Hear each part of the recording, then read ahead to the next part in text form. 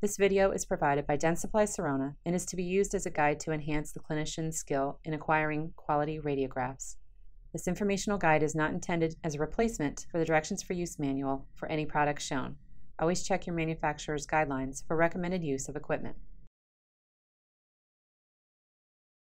To assemble the XCP Short Arm with the XCP-DS FIT Endo Bite Block for endodontic images, place the metal arm into the front tab of the green bite block.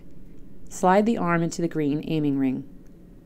After placing the sensor into a RINN digital sensor cover, securely insert the sensor horizontally into the green bite block, making sure the active side of the sensor is against the flat surface of the bite block. Ensure that the image receptor is visible through the green aiming ring. Thank you for viewing this instructional educational video brought to you by Dentsply Sirona.